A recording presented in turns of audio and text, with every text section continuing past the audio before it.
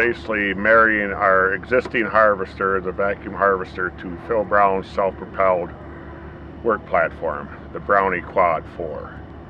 And by doing that, we got away from a gear-driven set-speed tractor, and we've got the new unit as a hydrostatic drive, which allows us any speed and gives us braking when we need it when you stop. It's got the available horsepower at the picking speed. We've got enough available horsepower to run the blower, and it looks like it's worked real well. We took about 18 feet off the total length by eliminating the tractor and the drawbar. So it's allowing us to turn alternate middles on as little as, this is 10-foot spacing here.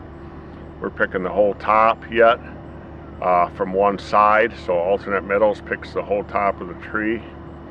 And also by getting rid of the tractor arrangement, we took about 12 foot off our longest apple tubes, which cuts our tube time down, allows us to process more apples through the tube, increases our volume, and we got a straight line transport tube now with no turns like you'd like to see on a packing line or anytime you're moving fruit. The other change was addressed to the bin management, and we've done that on the existing bin trailer, which is a straddle trailer. Fill the box full, straddle it, bring bins in on demand.